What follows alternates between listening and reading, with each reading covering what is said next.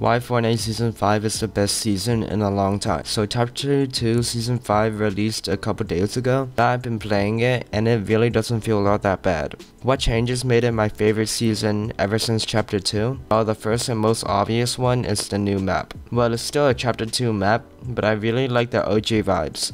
Salty Towers makes Tilted feel new again, like it was meant for 2020. I'd say it's one of the best versions of Tilted, better than Neo Tilted and Tilted Town. But even though it isn't an exact replica of the one from seasons 3 and 4, it certainly gives me the OG vibes again. The other location is the 0 point zone. Now what's so good about this area? Well, it makes me feel like Dusty Divot. They actually have a Dusty Depot on the map again too, which is always a good thing. The rocks in the 0 point are similar to the ones in Dusty Divot that makes you jump faster, but now it makes you jump faster when you double jump.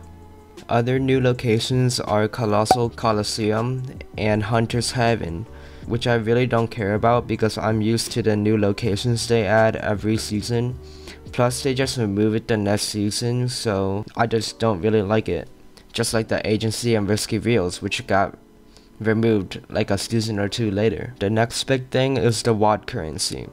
Now I thought this was a type of building material that's weaker than wood at first, but after some digging, you can get WOD from stashes and safes, and you can actually spend it on vendors or NPCs, which actually give you items like guns. It's kinda like how the vending machine works, but with a whole different material. I think they probably got this idea from Warzone because they had the money thing since launch, and the buying machines in Warzone are similar. I'm hoping that the WOD currency will see changes in the future that will allow it to get other things like buying out teammates, just like in Warzone. Although that would be like copying Warzone, it's a good start for something that you can change as the game moves forward. The loot pool has changed just like every season, but this season isn't all that different. There's a list of things that have been rotted.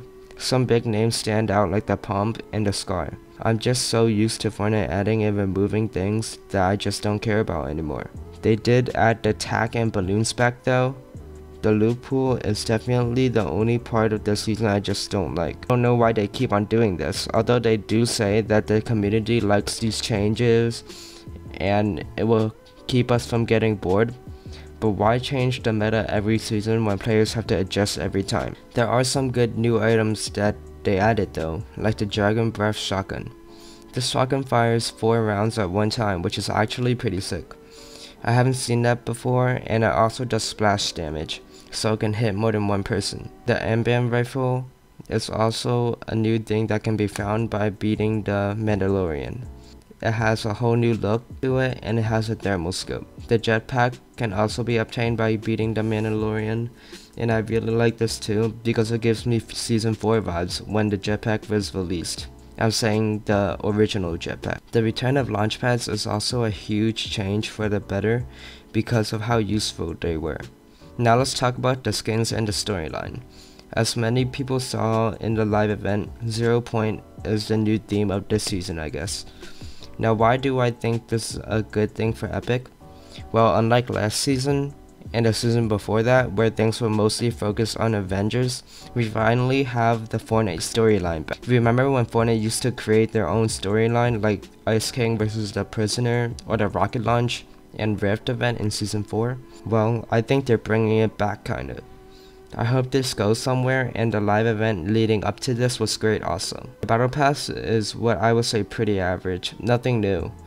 The only good skins I like are the Anime Girl and of course the Mandalorian with Baby Yoda. Mystery rewards are also cool and all too. Most of the points in this video I said I liked because it kinda brought me back to the OG days. It's one of the reasons I like this so much. Even though they added a ton of good things, I think most of the player base would appreciate that they brought back a lot of the OG items and locations. I think the best season in Chapter 2 is Season 5 because of the changes.